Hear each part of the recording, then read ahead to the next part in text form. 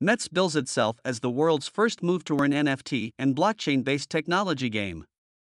It is built for Android and iOS devices and runs on the Solana Blockchain. It tracks the body movements and converts them to real-time data using a G-sensor algorithm. Each smartphone contains a G-sensor. The body's movement and completion of challenges help to grow the NFTs.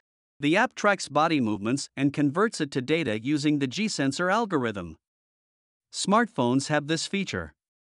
The player's data and completed challenges evolve the NFTs of the player. So, the more the player moves, the more the Metz grows. Players can also compete in international community challenges. Metz app also integrates health data, so the more you walk, the more your Metz grows. People can also compete in the International Metz Community Reaction Challenge. They work with apps like Google Fit, Apple Health, and the like. You could have more than one Metz account. The Metz are 16 different breeds of animals with the male and female gender. Each breed is unique to itself.